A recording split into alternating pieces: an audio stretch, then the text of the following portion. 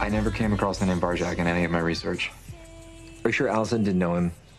Hannah found that Holly Varjak passport in her attic. Yeah, Allie said all that stuff was planted. Everything the lawyer gave us was a setup.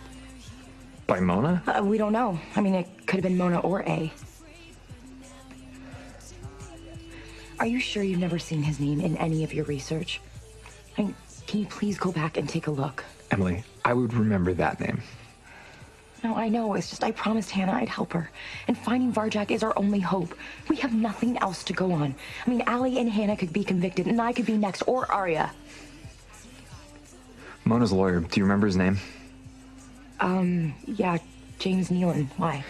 Mona was working for A at the time, and I bet Nealon was in on it.